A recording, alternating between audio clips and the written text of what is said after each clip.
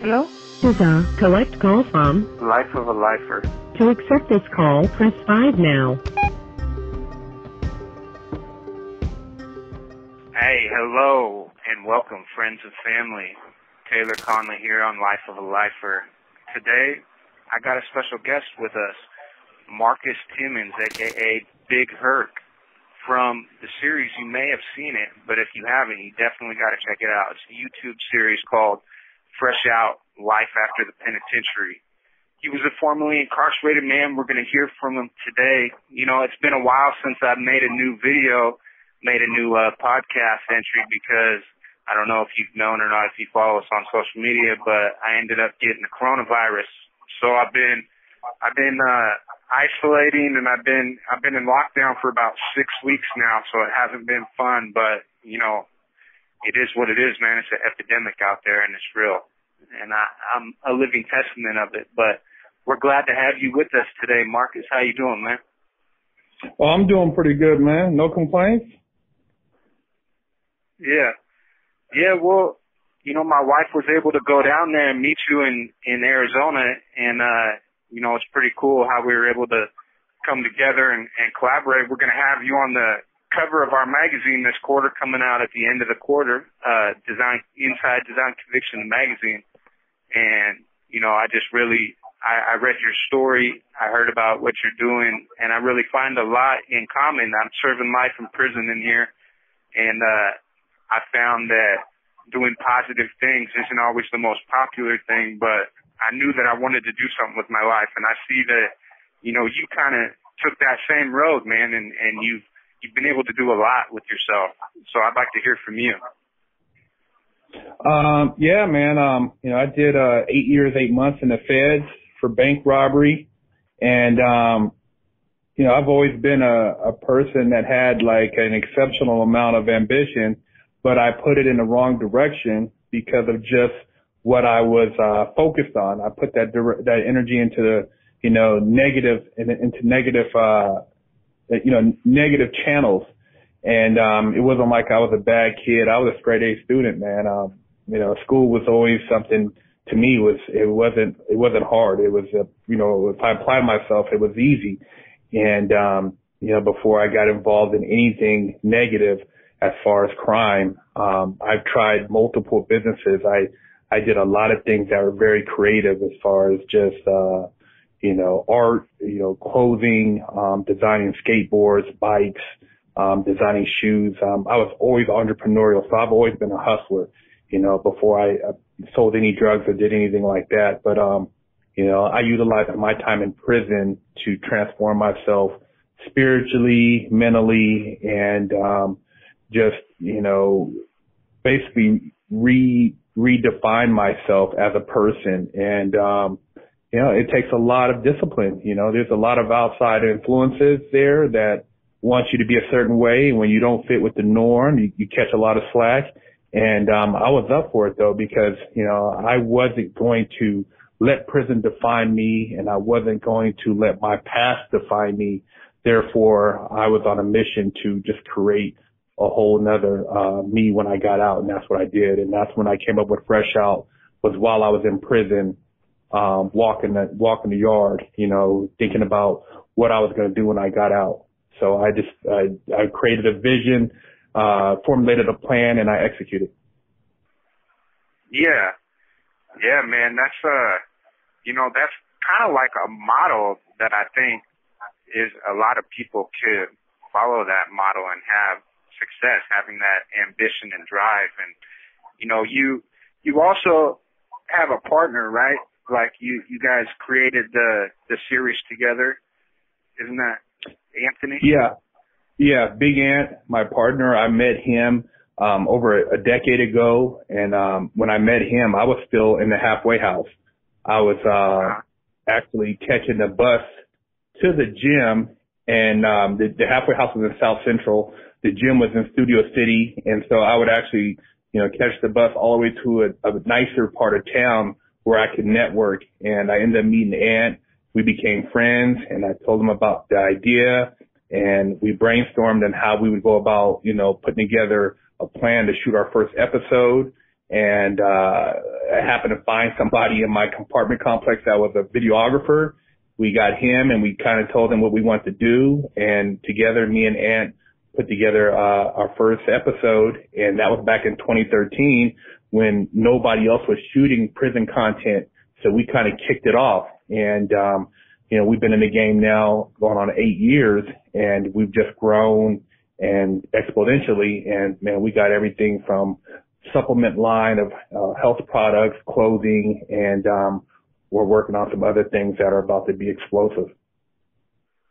Wow, man, that's cool. I didn't know I was going to ask you how long you've been doing it for. So you've been doing it for about 8 years, and it's really cool that you've stuck with it, because I know it wasn't easy when you started out, right? I mean, these things don't take off. Anything you do in life that's going to be rewarding, that can't be taken away from you, you have to be able to, I call it hustle in an invisible realm. When you talk about making money, when you talk about becoming a multimillionaire, you're not second generation, you're first generation. You have to be doing something that you feel that long term it's going to pay off and you'll be rewarded, but you have to believe in it. And if you believe in it and the universe knows you believe in it, it's going to give it to you. But if the universe knows you're lying and it knows that you're not really serious about it, like say for instance, I was doing Fresh Out, but here and there I'm trying to actually do other things that's going to compromise Fresh Out. It knows that I don't really believe in Fresh Out. Therefore, Fresh Out's never going to turn into anything more than a hobby. I believed in it, and I knew that Fresh Out's going to be $1 billion company one day.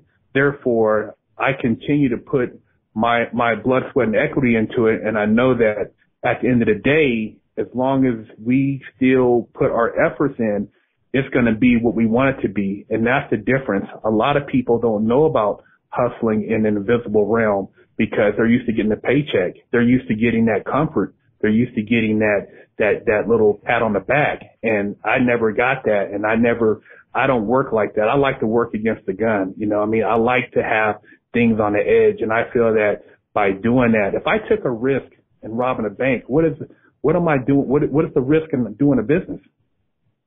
Right. Now that's a beautiful way to look at it, because you can put so much energy and effort into doing the wrong things and taking risks that are going to wind you up in the penitentiary for decades, if not life sentence. And then, but you're scared to go and take a risk to do something that is going to benefit you in the long run and you don't have anything to lose, really. Exactly. So exactly. Why not do it like exactly. that? And you've done that, and you're a prime example of what that looks like in real life. So, I commend you, man. I really do. I see your story. I see what you've done and support it wholeheartedly, because I believe a lot of the same concepts.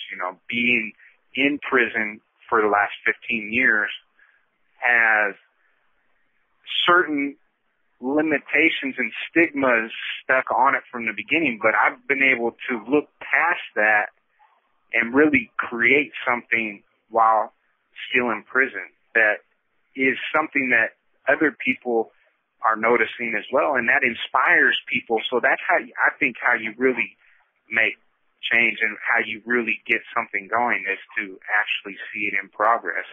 And when people see what you're doing in progress, and it inspires other people who've been in prison who, they think that maybe there's not a way for them to do it just because they have that felony now, and a lot of opportunities close to them. But when one opportunity closes, another one opens up. You just got to go out and get it and create it for yourself. Yeah, you want to be a living testament. You can't talk about being a professional boxer, bro, and you're sitting at home and you got a bag of Doritos. You know what I mean? You can't be a life coach talking about, hey, I can teach you how to make millions, and then I see you walk around the corner and you get in a fucking Prius. You know what I mean, dude? You gotta be the real deal. You know what I mean? And if you're the real deal, you will execute and people will follow. And like you said, you will be an example, and that's one of the biggest things I always say, lead by example. And so, I don't talk anything I can't do. And, when kids, talk about this and that, it's like, dude, I've done all that plus some. So when guys try to feed you this little these little illusions and this little fake prophecies. That's like, I can punch holes in that, but I'm not like some OG with missing teeth. Yeah, man, with a 40 ounce telling old war stories, and I'm living at my mama's house. You know what I'm saying? Sleeping on the couch. It's like you gotta be about it if you want people to, feel that, hey, you are somebody who brings the truth. Absolutely, man. Absolutely. And, I'd like to, I know you talked a little bit about some of the things that you do kind of, as well as Fresh Out that complemented. You got like a clothing line, you got like some product line, some supplement lines you said, and some other things. And I would like to know what's coming in the future. Like what's your next goal that you're striving for? Next goal is for Fresh Out to be $1 billion company, man, to be an actual, a major brand as far as network, offering opportunities to other influencers, other people like yourselves to have a voice, to share an opinion so people can see that, it's worth the time and effort to support causes like yours, causes like mine, doing public speaking, influencing young people, offering hope, opportunity. You got a lot of people who have a lot of resources and they're not really opening these doors because, mainstream media has a different agenda. That's why they push a lot of this, violent hip hop and gang culture and, all this other stuff because it keeps places, that are, warehousing people. It keeps them full. If they follow the message that we're putting together, that we're propagating, it's going to empty those places and it's going to create a change in society, but it's a positive change. It's a change that people should embrace. So Fresh Out, moving forward with the supplements, with the whole social media thing, with the positive, positive speaking, the speaking engagements and stuff. We just plan on taking it to a whole nother level and, and just offering a lot of, just motivating things out there that's going to change people's lives, whether it's through our channel, whether it's through public speaking, whether it's through health, nutrition, wherever we can tap into, and hopefully collaborating with other people like yourself that are also interested in seeing a positive change in what's going on in this country with the incarceration. Absolutely, man. That's amazing, and it's a beautiful thing. And I appreciate you, Marcus, for coming on here. I appreciate the opportunity to be able to speak with you and for this audience here to be able to hear, what you have to say, because it definitely is valuable and what you're doing is a great thing. And I look forward to what's to come in the future, man, and definitely look forward to hopefully being a part of it in some way. And, as things progress, there has to be a better way in the future moving forward, regardless of all the negative influences and the negative things and that people perpetrate and continue to try to move forward. I think that the good in the end will outweigh the bad. There's always going to be bad with the good, but if we can find a way to move forward and people can unify and come together more, we'll be able to do that and be able to make an impact that actually does create some kind of change. So I appreciate it, man, and it was real talking to you today, and look forward to what's to come in the future.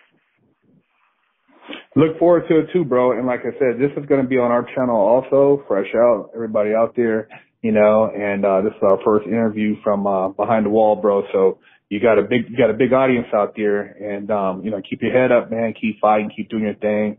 You got a down wife, bro, and for her to make the effort to come out here says a lot about her character and what you guys got going on. So I commend you on that. Absolutely, man. I appreciate it. And, for sure, big shout out to Cecilia, wife of a lifer. She's definitely holding it down out there. She's traveling across the country, making moves to make this thing happen and show her much love. You can follow us on all our social medias, Life of a Lifer, Design Conviction, Wife of a Lifer. We're on YouTube as well and all the major podcast distribution. Just subscribe subscribe and follow us. Fresh Out as well. You know, how do you find you on social media? Fresh Out. Fresh Out series, Big Herc 916. As soon as you Google us, we pop right up, man. So, you know, we'll have all the links in our description too. So you guys, make sure you guys support, represent, and, you know, subscribe, share this, man. We're out here doing some big things, and we're changing the game right now. So 2021 is going to be a big year for both of us. Absolutely, brother. All right, well, I will let you get going here, man. I know you got a lot of things going on, busy guy, and I just appreciate your time, man. Thank you. Okay, much appreciated, brother. You keep your head up. All right. Yep, this is Taylor Conley on Life of a Lifer, and we will talk to you again soon. Hopefully, I will be out of this quarantine. This stuff is crazy right now. They got me in the gym. I'm in the gym it's like a homeless mission on cots, and there's a whole lot of people here. Everybody's got the coronavirus, and we're all just trying to make it through it, man. So, send out our prayers, and hopefully everybody gets to go back, and things will get back to normal as soon as we can get this vaccine out there and everything. So, everybody hang in there, and we'll make it through this thing together. All right. Thank you for listening. I'm Taylor Conley, and this is Life of a Lifer podcast. Be sure to visit the website lifeofalifer.com, and don't forget to subscribe so you never miss an episode.